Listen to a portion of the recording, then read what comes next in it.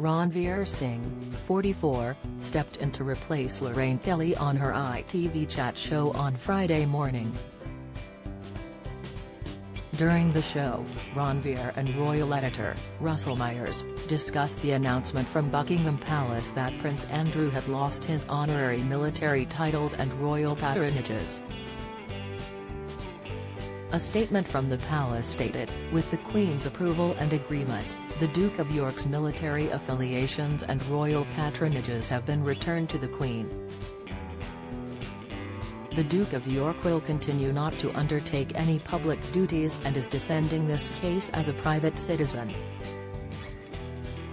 Andrew is facing a court showdown after a judge in New York ruled that Virginia Giuffre's civil lawsuit against him could go ahead. Ms. Giuffre is suing the Duke for alleged claims of sexual assault when she was a teenager. She claims she was trafficked by Jeffrey Epstein to have sex with Andrew when she was 17 and a minor under U.S. law. Andrew has vehemently denied the allegations. Ranvir speculated how the Queen might be feeling at this time while speaking on the ITV show. The presenter said, "Of course, you know, she is his mother. But really, we know, don't we, that her first duty is to protect the monarchy and protect the crown. It is duty first, isn't it? You know, I can't even imagine as a mother how this must be feeling for her."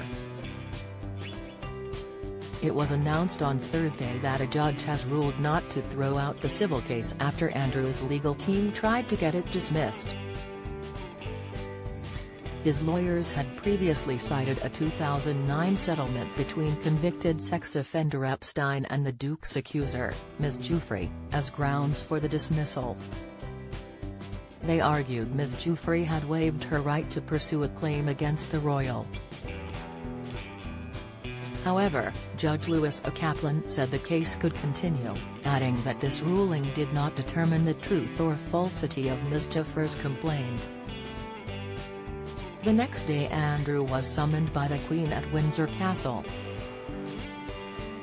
The Queen's decision represents the Duke's complete removal from official royal life, and he will no longer use the title His Royal Highness, HRH, in any official capacity. A royal source said the issue had been widely discussed with the royal family and the military posts would be redistributed to other members.